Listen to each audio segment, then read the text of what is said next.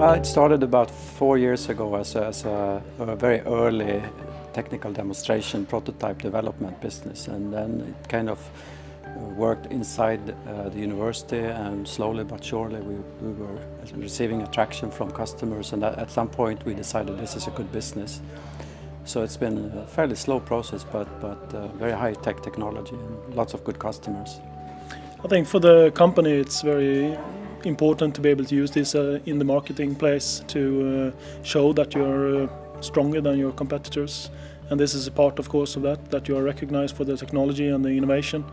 which gives a quality stamp for the company. And of course, personally, it's